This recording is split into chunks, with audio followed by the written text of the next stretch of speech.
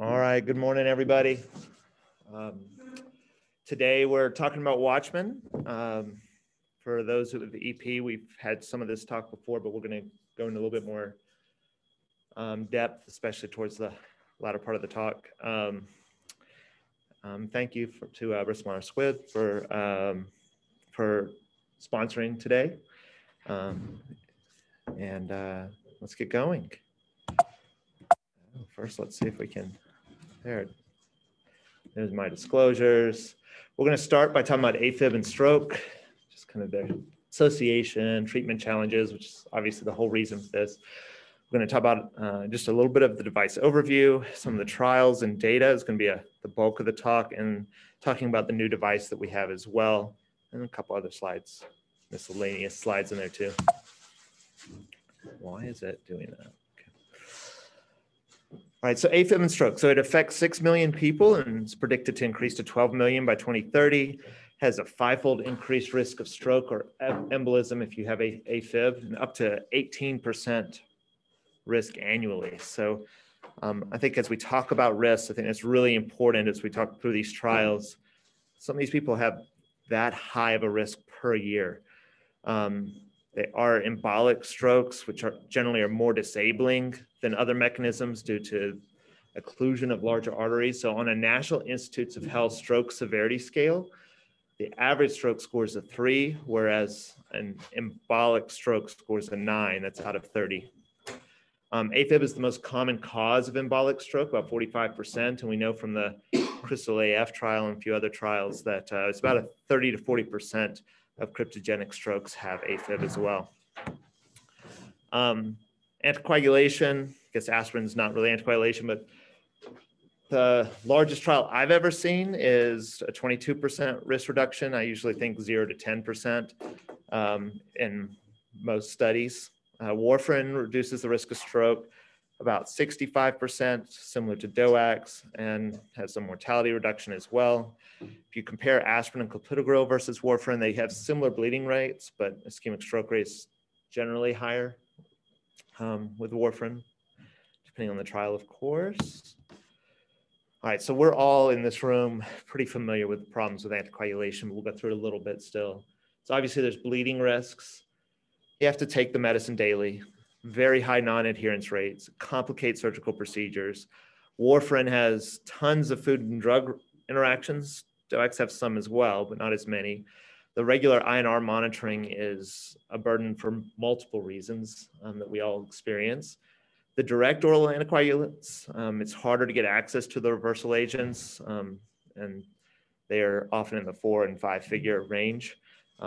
So as far as the reversal agents, and then there's also a high cost at baseline.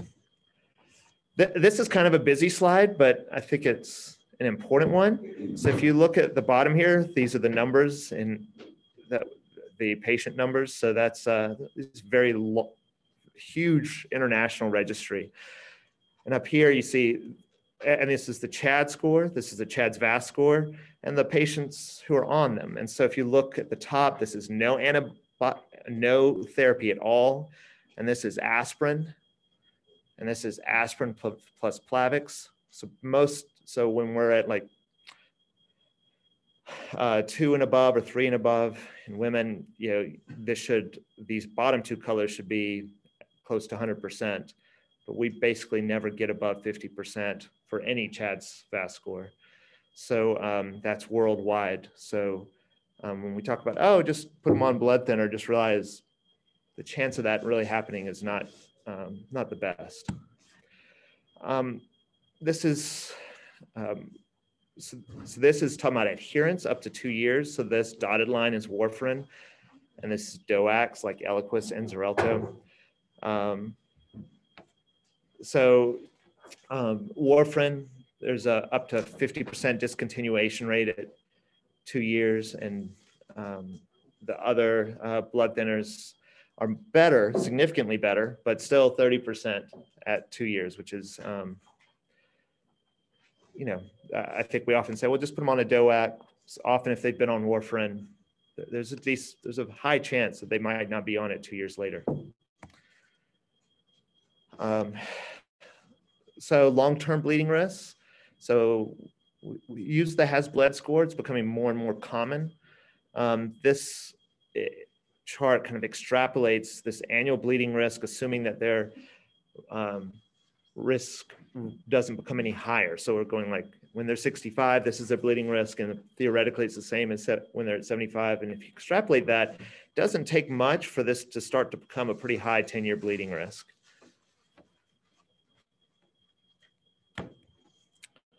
I thought this was kind of an interesting study looking at oral anticoagulation in falls. It was looking at a big nationwide readmission database. And they found that people who had a falls, there was about a 5% readmission rate within 6 months for a recurrent fall, with 9% of them being on oral anticoagulation. And interestingly, the rate of bleeding was not different if they were on oral anticoagulation or not. So their bleeding rates were the same, but the mortality if they were on oral anticoagulation was 3 times as high. And so just again, emphasizing these are not benign drugs. I know we all see that, but the Aristotle trial, looking at apixaban versus warfarin, looking at non-intracranial bleeding, those were the risks of death. If you had intracranial bleeding, I mean, we don't see hazard ratios of 120 plus very often. And you know, that's, but we do see them in our clinic. And so the ones who survive that. And so that's, and this is not, you know, a year's kind of thing. This is days. So, you know, the people that you can think about when we're thinking about not suitable for long-term oral anticoagulation, I think it's worth taking a few minutes on this slide. You know, overt bleeding, we all know that.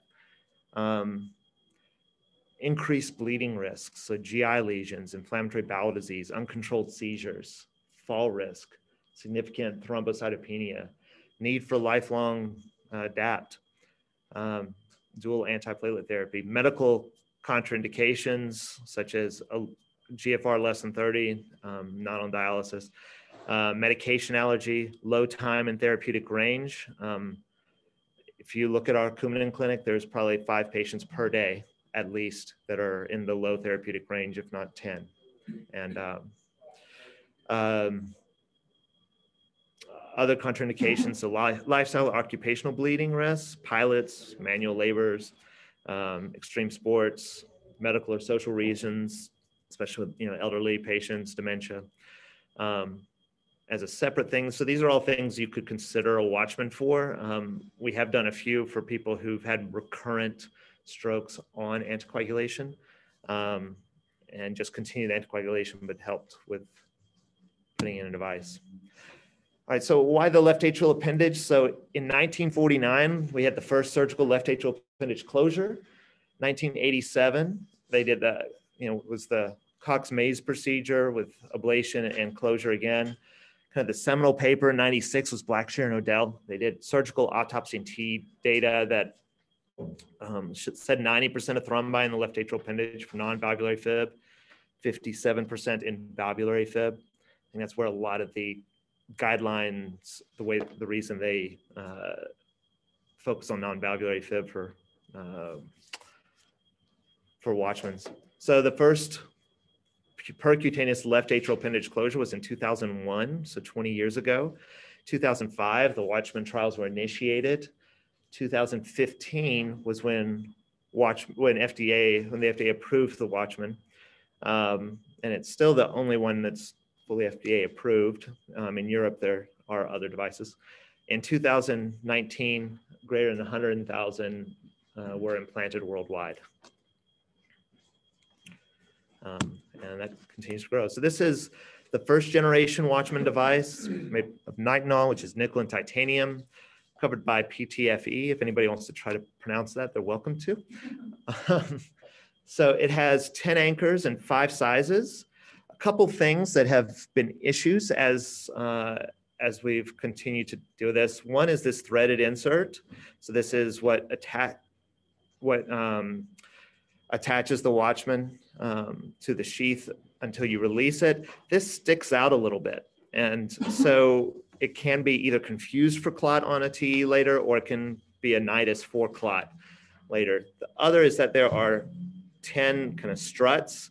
And so when this compresses within the device, it can lead to a little bit of a few valleys between those struts that can actually lead to some of the leaks that we have. And so and then the other is that these anchors, you see that they're just sharp edges, and they are fairly safe in this configuration, but when it's compressed in the device and you're first unsheathing it, these kind of stick straight out. So that those are things that we're going to see later have been improved on the next device. The other is that this requires about the same amount of depth in the appendage as the width, and so that can be an issue as far as if you have a wide appendage and not enough depth, then it's the older device. Sometimes you couldn't do a Watchman. This is a couple examples of dog hearts and human hearts. So this is an appendage. This is kind of a schematic of what it looks like in the appendage. This is an actual cross section, and this is what it would look like looking from inside the atrium out. So that's what this is obviously our goal right here. So the Watchman procedure usually takes less than an hour. I think for most of us, probably skin to skin, for most procedures, it's less than 30 minutes. They continue oral anticoagulation for 6 weeks. We do a TE at 6 weeks. If it looks okay, no significant leaks, no clot. We do aspirin and clopidogrel for 4.5 months, and then only aspirin. More than 92% of patients are off anticoagulation by 6 weeks. More than 99% by 1 year, less than 2% procedure-related complication rate. So CMS requirements. So we often talk about a CHADS VAS score of 3 and above, 3 plus. A CHADS score of 2 plus so if they have hypertension and diabetes and they're 50, they still do qualify. And basically they say you have to have an appropriate rationale to seek non-pharmacological alternative to long-term oral anticoagulation. And who decides what the appropriate rationale is? It's the physician, the patient, and then and both an implanting physician and a non-implanting physician have to agree to that.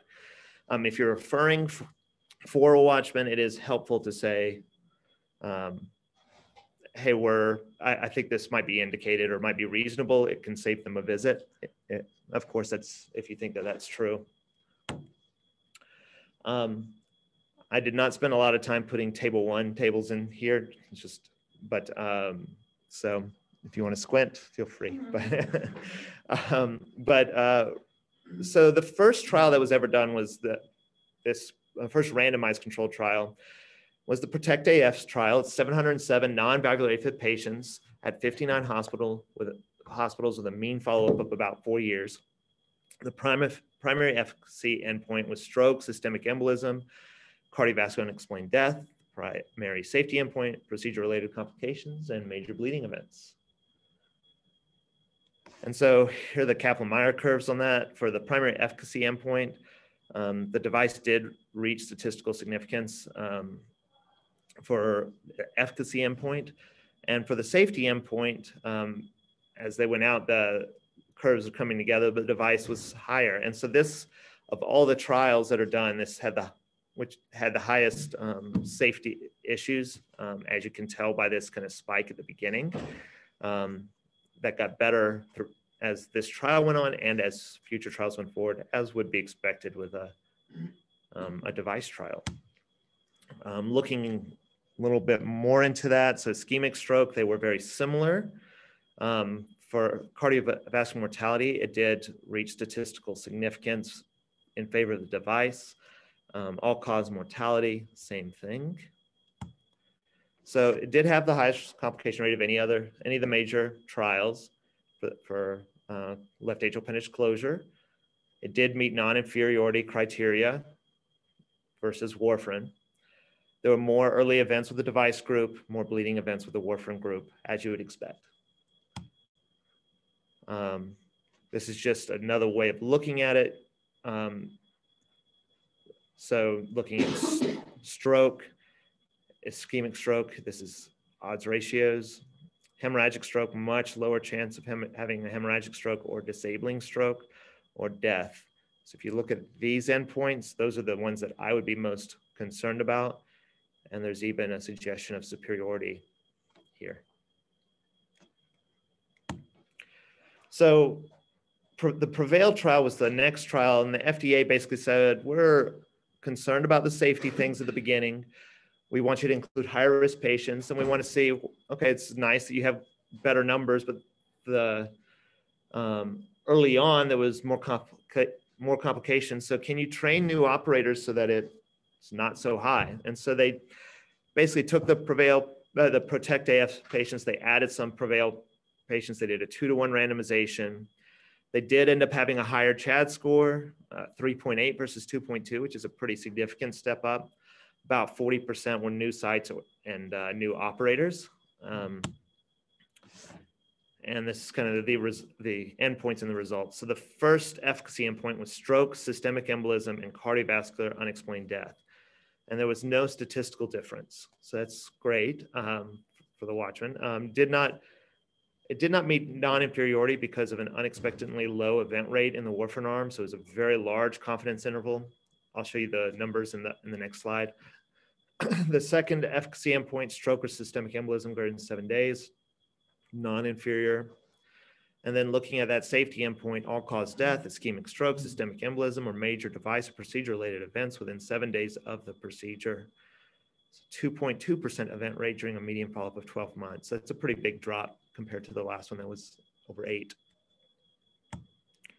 This is what I was talking about. So in a lot of the trials, the event rates, were in this range where it was 0.7 in the PREVAIL trial. So that made it, and with a crazy large confidence interval. So, so if the numbers had been more in line with this, it would have been non-inferior, but because of this. So it is the lower complication rate than PROTECT AF. It showed that you could train new operators and centers. It was non-inferior for prevention of late ischemic events, and primary efficacy endpoints were similar between both arms, but only thromboembolism achieved non-inferiority. I think this is a helpful slide. So this is the PROTECT AF and PREVAIL meta-analysis. This also includes their respective registries. And so 2,406 patients. And we're used to these graphs. Basically, I want to have you guys focus on the ones that do not cross the line, the ones that are actually considered statistically significant. So hemorrhagic stroke, 5-fold decrease risk of hemorrhagic stroke with the Watchman. Disabling stroke, also statistically significant, about half the risk. Cardiovascular unexplained death, 40% reduction. All-cause death, 27% reduction. Major bleeding not related to the procedure, 52% reduction. So these are, as I said before, of the ones that I care about the most. If it was me or my family member, those are the ones that seem to show the most benefit. And that played out in a lot of other trials as well. Right. Between these two trials, there was this trial called the ASAP study. It's non-randomized prospective trial of 150 non-valvular AFib patients that were considered ineligible for warfarin. And they just wanted to say, well, we know we're going to be putting this in a lot of people who have contraindications to oral anticoagulation. Is this reasonable? And so they put them on basically aspirin and Plavix for 6 months and then lifelong aspirin. These were people who just could not be on blood thinners, on oral anticoagulation. CHAD's VAS score was high, mean follow-up a little over a year. And the ischemic stroke rate, despite being on aspirin and Plavix, was about 1.7% per year with a 77% risk reduction. As I said, this was early on. This was not after this last trial. And so there was a higher rate of safety events that have not played out in further trials. They did have 6, these DRTs, device-related thrombi. So at that 45-day TE, seeing clots on the device. One did result in a stroke, so 1 out of 150 patients. But So anyway, that's that. Okay. So then the question then became, well, how about in the real world? Because these patients aren't people who just come to you and say, well, I will be on warfarin or I'll be on this, right? They tend to be patients that go, I want to get off warfarin because I had a brain bleed. So what does it look like what did it look like in the real world? So this was a study in Europe, an observational study, 47 centers, 13 countries, lots of new implanters, and high CHA2DS2-VASc, high Has-Bled score. And what they found is only 27% were really on oral anticoagulation, and a large number of those were on DOACs. So 16% of the total population was on warfarin. So the question is, how did that look? Did they do well? Did they not do well? And so there was a 2.8% device or procedure-related serious adverse events through 7 days post-procedure, 2.2% for oral anticoagulation. People who were ineligible for oral anticoagulation. So those are really good low numbers. This is a chart looking at, on the y-axis is ischemic stroke, TIA, systemic embolism. The red is what you'd expect those numbers to be based on their CHA2DS2-VASc, and then the green is what they actually saw. So overall, 80% relative risk reduction. If they had a history of stroke, TIA, hemorrhagic stroke, or major bleed, again, just 70 to 80% reductions. And this is 2-year outcomes data. 2-year bleeding outcomes, similar. So there was about overall in the study, there was a 50% or 46% relative risk reduction in the risk of bleeding.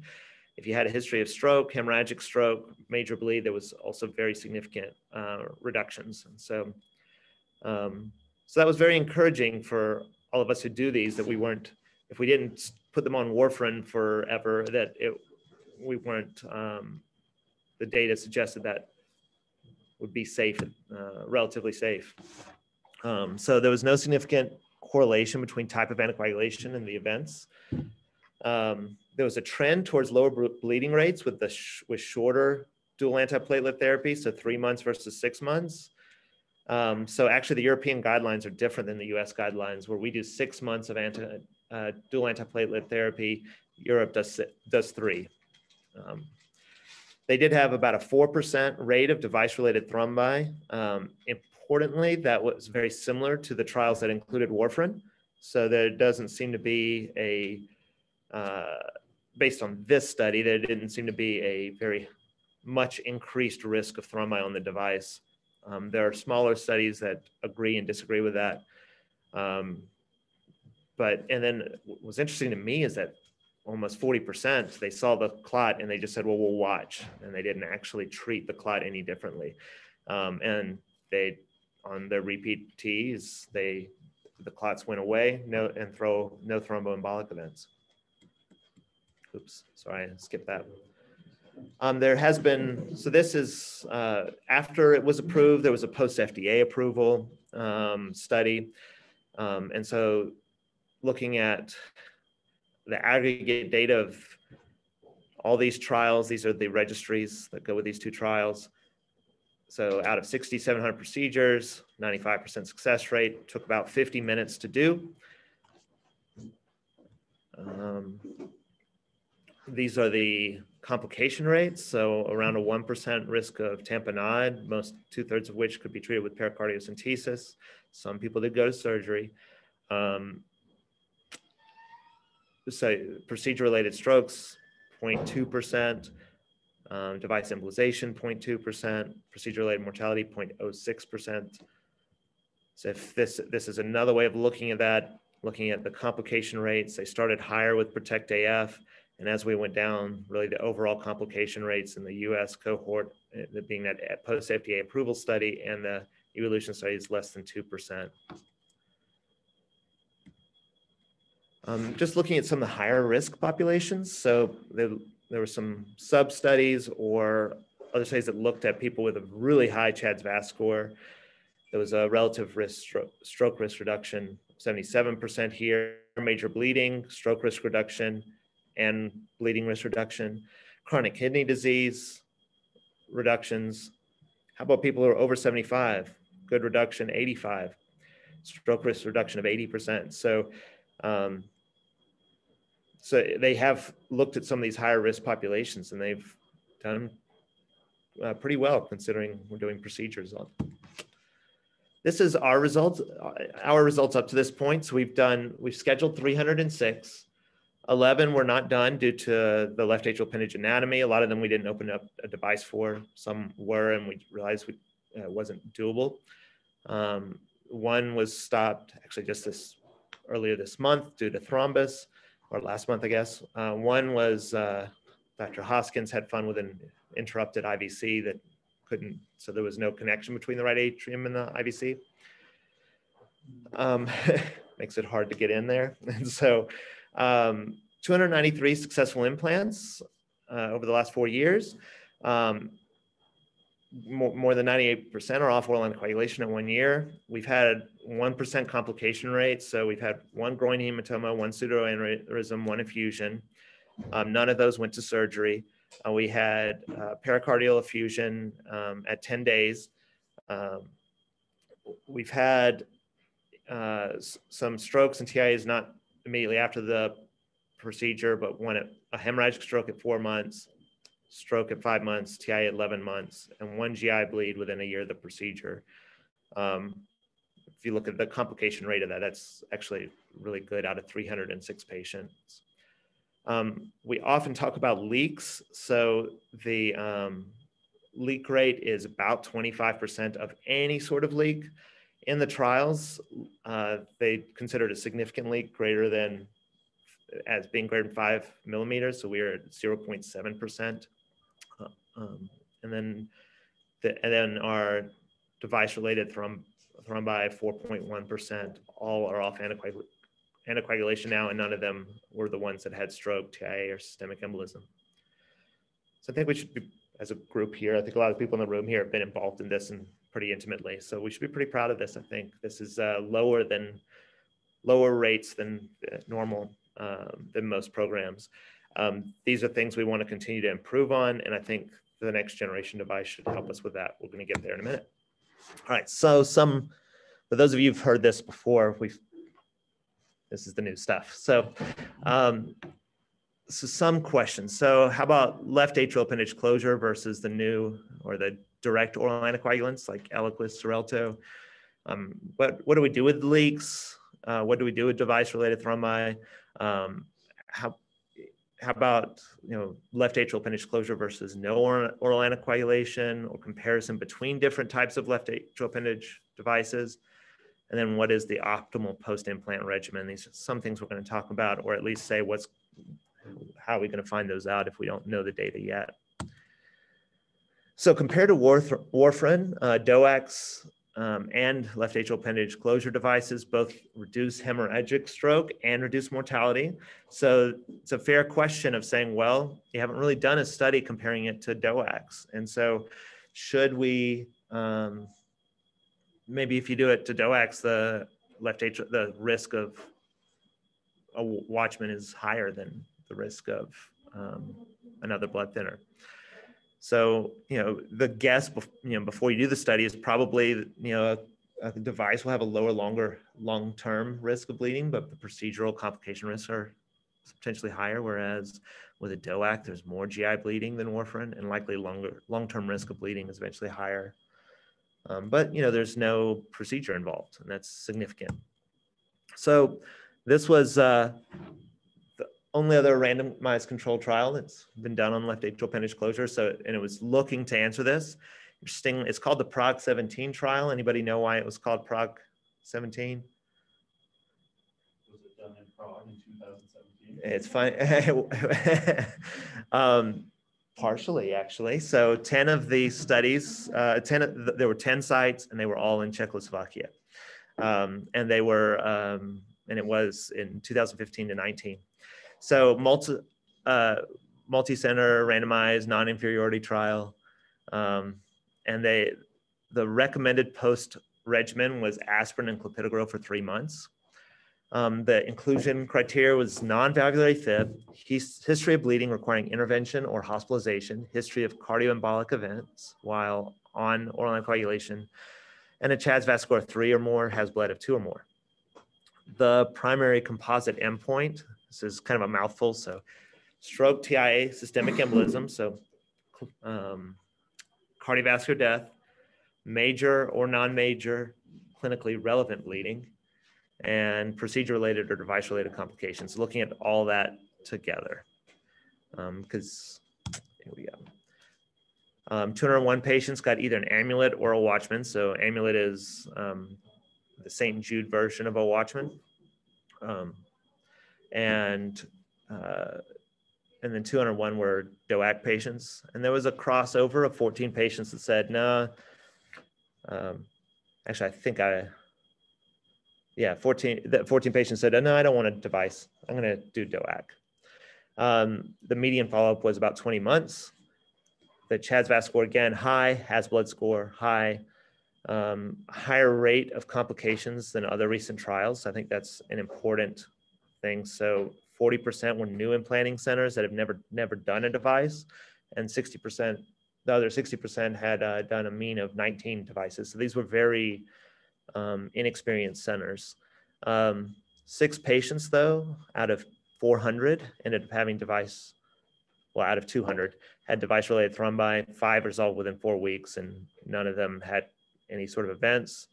4 patients with greater than 5 millimeter leak. So, there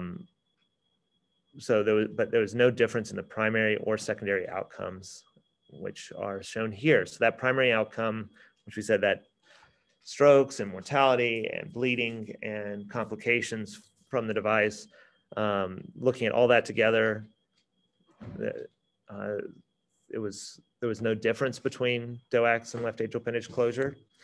Looking at the secondary endpoints, we're basically just trying to look at each one individually, each area individually, and this is a relatively small study, not powered to find differences very well. But no difference at stroke or TIA, differences in these individual things very well because of the low event rates. So stroke, TIA, no difference, cardiovascular death, no difference, bleeding, no difference, non-procedure bleeding trended that way, but didn't reach statistical significance. My personal bias is probably a year later, there would have been some statistical if you were following them for another year. That seems to be how it's trending. So that's what we have right now of a randomized controlled trial comparing DOACs with left atrial appendage closure. So peri-device leaks. So the protect and prevail basically defined significant leaks as greater than 5 millimeters. The leak rate is somewhere between 12 and 41% depending on which study you believe. That's any size leak. So less than 1 millimeter, that would count in those numbers. And again, ours is about 25%. The relevance and management is really controversial. It's hard to do studies on this, but the thought is that it may lead to the inability of the left atrial appendage to fully thrombose. Some studies, like the retrospective analysis of PROTECT-AF, said there's no clinical statistical significance between those who have leaks and those who don't, and some studies say they do. There was a meta-analysis of 18 publications looking at closing those leaks, and they were just looking at safety. And there's a less than 3% complication rate. So that's considered reasonable for a lot of implanters, and others say, well, why don't you just leave it alone? And that's the area of debate. And here we discuss amongst the 3 to 5 of us and think through the particular patients. All right, so this is the new Watchman Flex device. This is what we are implanting now. So there's multiple advantages to this device over the previous one. It can be implanted in a widened range of appendages. So it's shorter and wider, which means it can fit those that are short and wide, as opposed to the previous device. You can fully recapture it. So in the old device, if you put it back in the sheath fully, it destroyed the device enough that you had to take it out and put a new one in. This one, you can put it back in the sheath 1,000 times and and move it back and forth, and it should be okay. If you remember, the old device did not, so this is the tip of this device. The old device had splines that kind of stuck out. And so we talked about when it comes out of the sheath that it is a little bit of like a spear. And so this one is soft, much, much softer, almost, I'd say almost spongy. And so that's a technical term. But as far as we think that the perforation risk would be lower. We showed you the threaded insert on the last one. This one, it's covered. And so I think less chance of a clot forming with that. Also, there are 18 of these kind of struts. And so there's less of the valleys between the device, but between the struts. In other words, it might, or it's thought that it would reduce leaks. And we're going to see some of the data behind that. And so it's pretty cool, right? Like the device pulls the appendage into the shape of the Watchman. Right. Sean's making the point that the device kind of pulls the appendage in the shape of the Watchman. In other words, it makes an oval ostium circular. So over time, they go back and they look, and actually the appendage reshapes itself to the device, which was not the case with the last one. So this was the study of this device, called the Pinnacle Flex trial, multi-center, perspective, non-randomized. 400 patients with a CHA2DS2-VASc of 4.2, 98.8% primary efficacy, endpoint. And so that's closure with no leak greater than 5 millimeters at 45 days. So 98.8. 90% of the devices of these 400 patients had no detectable leak at all, which is, if you remember before, we were talking about 12 to 41% had some leak. There were 1.2% that were not implanted due to still anatomic limitations. The primary safety endpoint was 0.5%. Death, stroke, systemic embolism, procedure-related events. 7 had device-related thrombi. In the other studies, in a lot of studies, it was around 4% with the older device. No effusions requiring cardiac surgery, no embolizations. I will say this is 400 patients. I'm still telling people less than 2% complication rate as opposed to less than 1. But these numbers, at least this preliminary numbers, are a significant improvement from the old device. So, and it makes logical sense based on how the device was designed. All right, so there are only 3 current randomized controlled trials that have been done. So we talked about the Protect AF, the Prevail, and the Prague 17 trial. There are a ton in the pipeline for left atrial appendage closure. So, except for this first one, which I thought was worth mentioning. So the ASAP-2 trial, remember there was the ASAP trial before that was just aspirin and Plavix for people who were intolerant oral anticoagulation. Well, they said, well, let's do an ASAP-2 trial with closure with antiplatelet versus just antiplatelet only for patients ineligible for oral anticoagulation. And it was stopped early due to low enrollment. So basically, a lot of investigators would look at the patient and go, I could either put a Watchman in you like the rest of the world does, or I could randomize you to being on aspirin or aspirin and Plavix, or just Plavix, which we know is inferior to blood thinners. And so a lot of investigators were not enrolling because they felt like they were putting people in they didn't feel like the 2 arms were equivalent, because the data has been strong with the appendage closure. Anyway, it would have been nice to see the results of that trial, but I understand the reason of stopping it and the reason for low enrollment. There are other trials comparing the Amulet device from St. Jude and the Watchman device from Boston Scientific. So those next two, the Platzer Amulet left atrial appendage occluder trial and the Swiss Apero trial. When I say Watchman / Flex, it can be either one of those. The Catalyst trial is Amulet versus DOAC. And so that I starred that just because it is a trial that we are currently in conversations about whether we want to do that here. And so I think I don't know, we'll probably have a meeting sometime in the near future with them to talk about possibly doing that. So that could be, so it'd be nice to also be bringing Amulet to our patients and have options. And this trial would expand it. It would be people who are DOAC eligible. And so it might be, there's some advantages to our practice and our patients for that possibly. All right, so several of these other trials are, well, what should be the anticoagulation afterwards or antiplatelet? So the Andes and Adala trials, so that's how you say them, short-term DOAC versus short-term dual antiplatelet therapy. The SAFE left atrial appendage closure trial is 1 month versus 6 months of dual antiplatelet therapy.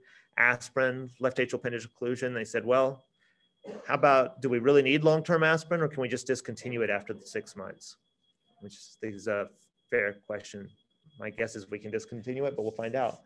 And then the stroke close trial, they took hemorrhagic, they are taking hemorrhagic stroke patients and they're randomizing them to left atrial appendage closure versus medical therapy.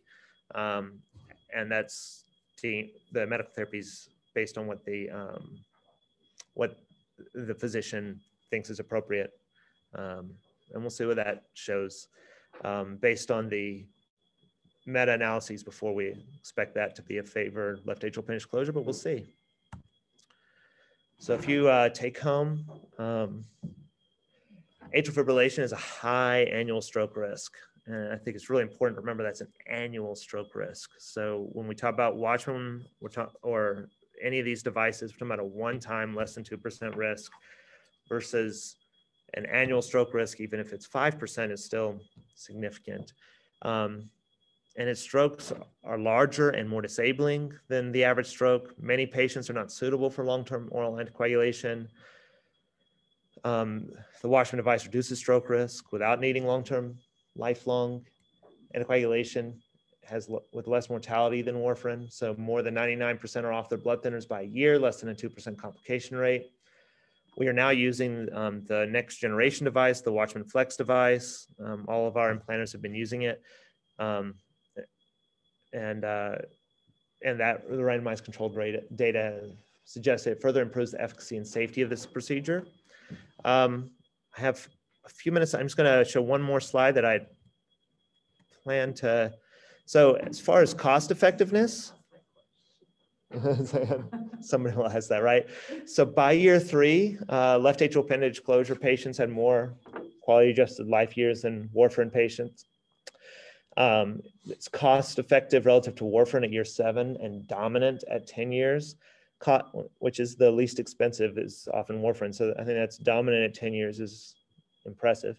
Left atrial appendage closure was cost effective and dominant relative to NOACs or DOACs at year 5. So it's really not only cost effective, but cost saving in the long run. Thank you. The point I would make about devices in general, right, is that we tend to reserve them too late for patients because the longer you have a device in place that provides you benefit, the more benefit you get, right? So the device doesn't get any more risky the longer it's in there, whereas the blood thinner has kind of a steady rate of deteriorating effect on the person. In fact, the chances of bleeding get higher and higher as you get older and older. Right. Whereas the benefit from the device gets better and better as you get older. That's right. Device therapy in general we use too late in the disease process. Sean's making the point that we often use devices too late in the disease process because they have a one-time risk, whereas a lot of the bleeding risk is a time-based risk, and so the longer you live, the more risk the blood thinners are, and so if you wait too long, you're not getting really the benefit that you could. I would add to that the bleeding risk is one thing, but the mortality, there's a mortality benefit for this therapy. Right. On the order of 25%. Yeah. That's equivalent to the defibrillator. Right. Mortality data. So, and Mike Hoskins has made the point that the mortality benefit, I mean, it's not just a bleeding benefit, it's a mortality benefit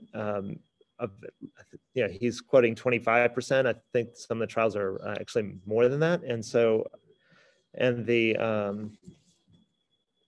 that's equivalent to even, the reason we put defibrillators in is for a similar amount of benefit. Any other questions or comments?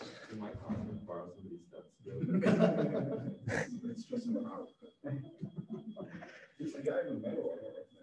I think you guys need Maybe some to facial hair might clear it up for me.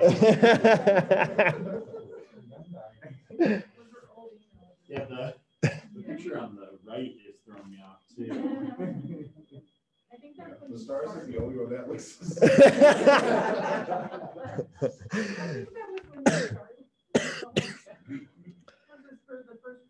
Who's that fresh resident on the right?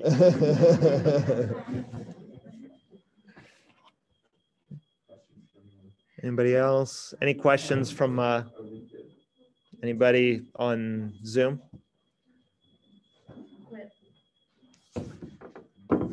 No. All right. How many people are on Zoom? There are 8 right now. There's no questions. All right. Thanks, everybody. Appreciate it.